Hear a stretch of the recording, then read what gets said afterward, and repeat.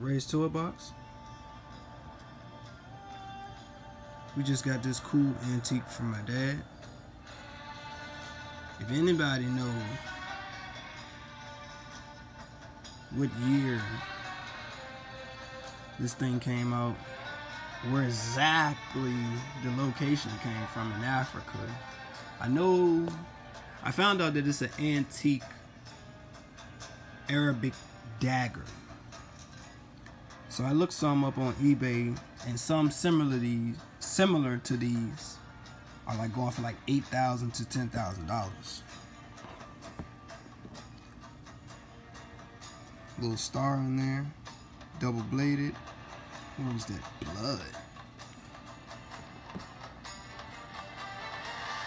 Cool little heart on there.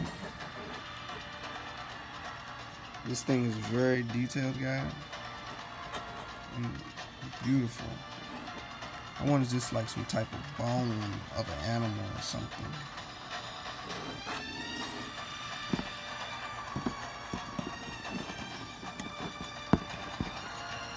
Double-sided. This thing's beautiful.